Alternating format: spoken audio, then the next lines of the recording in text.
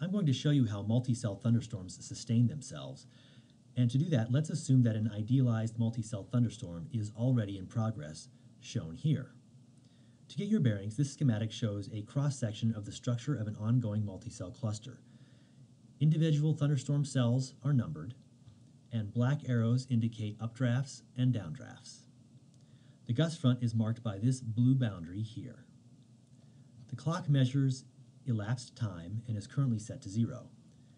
At our starting point, individual single-cell thunderstorms are in various stages of development.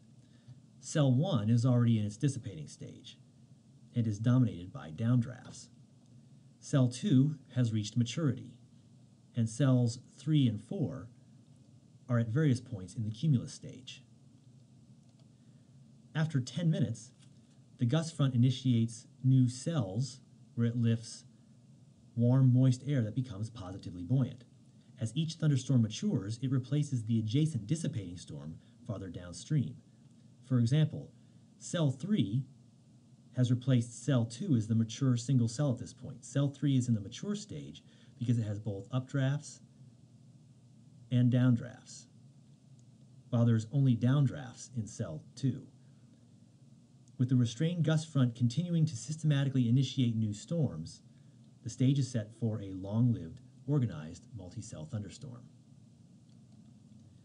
After 20 minutes elapses, cell 3 has reached the dissipating stage and is overcome by downdrafts, while cell 4 is approaching the mature stage, with cell 5 waiting in line as it starts to develop along the restrained gust front. There's a growing bundle of precipitation suspended aloft by the updraft with no discernible downdraft, so it's still in the cumulus stage.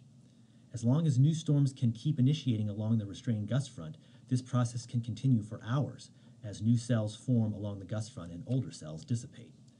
Granted, these cross-sections are idealized and things in the real atmosphere don't always look so nice and tidy, but the bottom line is that, in contrast to single-cell convection, the gust front associated with a multi-cell thunderstorm repeatedly initiates new cells, which often happens on the storm's southwest flank.